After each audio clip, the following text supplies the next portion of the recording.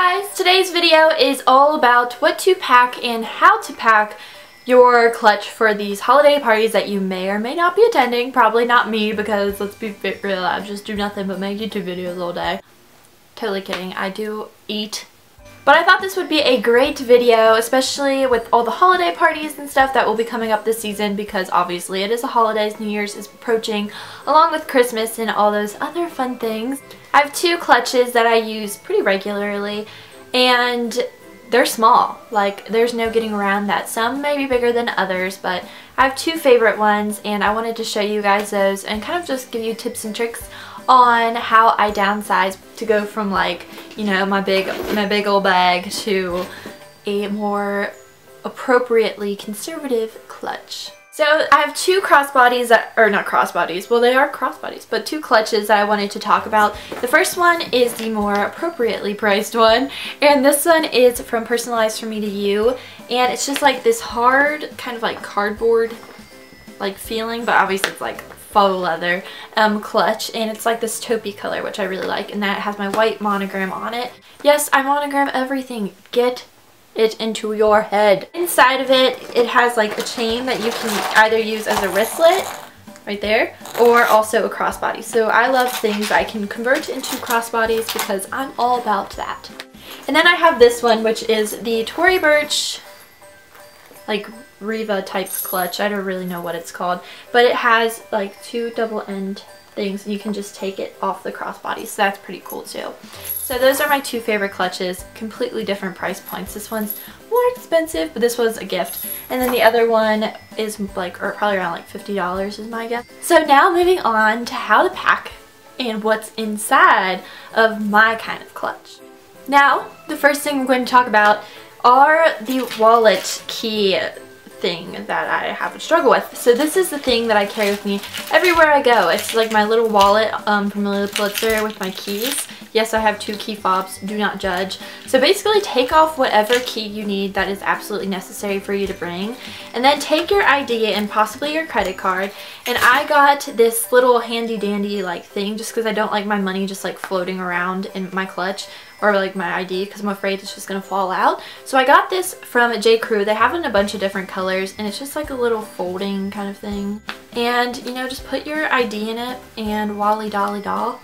Pretty cool. And you can put your money in it over here, and that just saves so much space. So that's going into the wall, or into my purse. Then I have the makeup, and whenever I go out, I only bring usually like two things. I bring concealer because there are blemishes on this face, and I have this little to-go pot.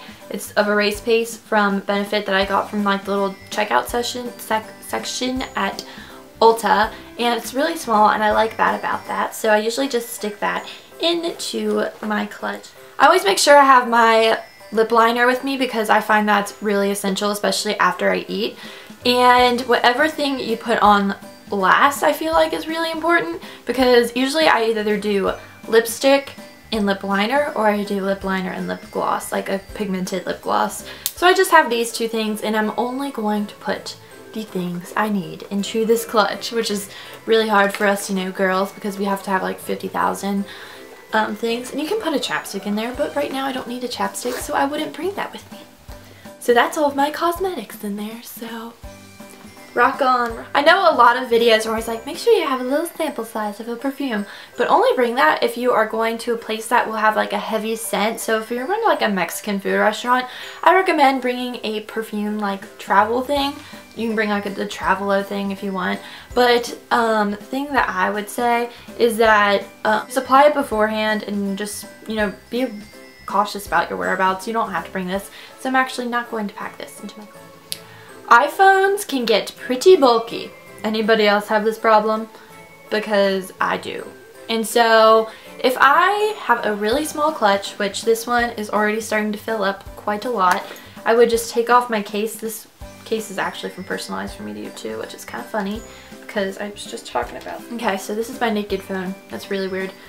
And I do not like my phone to go unprotected. That's funny. I'm immature. So I just put my like little Lily Pulitzer case on, which is so much skinnier than this bulky dude. So save space, it will do for the night. You know, some people obviously need to bring their camera, but if you are just like not planning on taking a lot of pictures, just use your phone. If not, bring your camera. But my camera's pretty big. It's not really that skinny, but I don't know. Just depends on the occasion that I'm going to, if I'm going to bring this camera. This is a Canon PowerShot ELPH 115IS. If that means anything to you.